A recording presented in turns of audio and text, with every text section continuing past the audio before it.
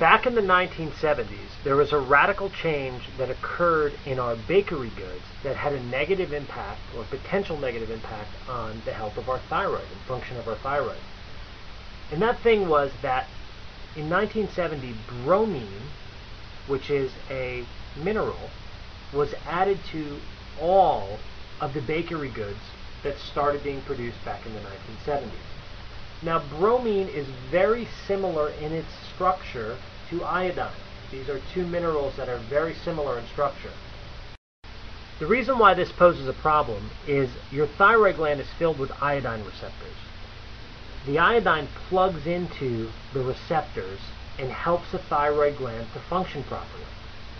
This is almost like if you had a key and placed a key into the lock. If it's the right key, the lock opens and you can get in the door and do what you need to do in the house. Well, the same thing occurs with iodine. Iodine plugs into the receptor in the thyroid gland and then helps the thyroid to function properly, to make thyroid hormone, to do other things.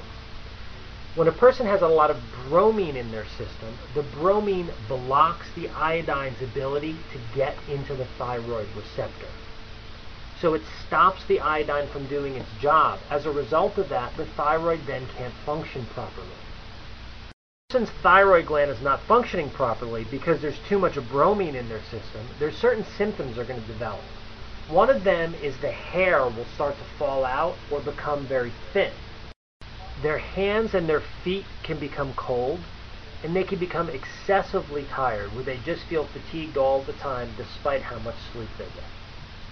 The next thing that can happen is they can start to develop cravings for a variety of different types of carbohydrates, all kinds of sugary, sweet treats. They could also develop cravings specifically for breads, and sourdough breads is sometimes their favorite. The outer 1/3 of their eyebrow becomes lost and or thin, so there's a thinning noticed. There's also an interesting phenomenon that occurs with the tongue. And what occurs here is if the person were to stick their tongue out and look in the mirror, they would see these indentations along the side of the tongue, these little kind of bumps or indentations that you see in the picture here. The person can also develop these vertical ridges in their fingernails. And of course, they gain weight, and the weight is really distributed all over the body. Under the arms, there becomes a flab or an extra material that tends to develop under the arms. If a person presents with those symptoms, there's usually a situation going on with the thyroid, like the thyroid is just not functioning properly, because those are symptoms of an underactive thyroid or a problem with the thyroid. Now, many people would already be on Synthroid, which is a synthetic thyroid hormone by that time, because their blood values would have been affected, their medical labs. Or sometimes they're subclinical, meaning their medical labs have not yet shown that they have a major thyroid problem, but their body could still be deficient in iodine and toxic with bromine. So because there's so much bromine in the bread sources, if a person has eaten a lot of bread, like everyone has over their lifetime, and the bromine is in their body, there's a special way that we check for that as well as a special way that we check for iodine. The way it works is this. You take a very specialized form. This is the lab test right here. You take a very specialized form of iodine. This is what it is right here. This comes with your kit. There's one tablet in here. You take a specialized form of this iodine, and it's a 50 milligram tablet. And you take that, and then over the next 24 hours, you collect your urine in a jug, like this. And then you take part of that urine, and you place it in, there's two of these vials, but you place it in one of these vials. And then those vials are sent out to the lab. Now, as I said, you're taking a 50 milligram iodine sample first thing in the morning and then collecting your urine for that 24-hour period.